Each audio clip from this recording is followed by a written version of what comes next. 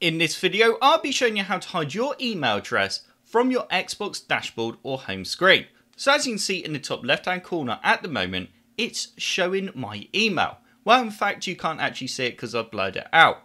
But you can easily remove this by simply pressing the middle button on your Xbox controller, so the Xbox icon, and you then need to go all the way across to your profile icon, and you then need to go down to settings. So I am doing this on an Xbox Series X, but it's the same methods for an S and also an Xbox One.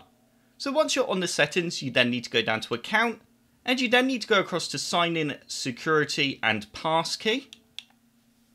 Once you're on the account, sign in, security and passkey, you will then see an option for show on home.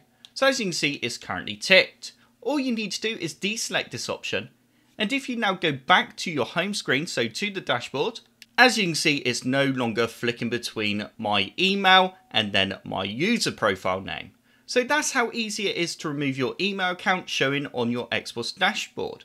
I hope this video helped and you enjoyed it. If you did like the video, click the like button below. And if you want to see more Computer Sluggish Plus videos, then hit that subscribe button. If you do subscribe, then I will see you in the next video.